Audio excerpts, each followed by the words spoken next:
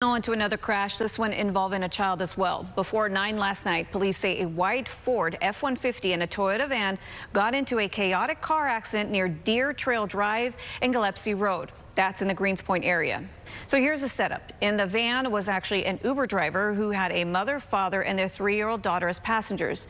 We're told when the Ford refused to stop after the first accident, the Uber driver then followed the van. Both cars got into another accident, and the driver of the Ford left the scene again. Police say he was later found and taken into custody. Now, the Uber driver crashed into a light pole and was also taken into custody.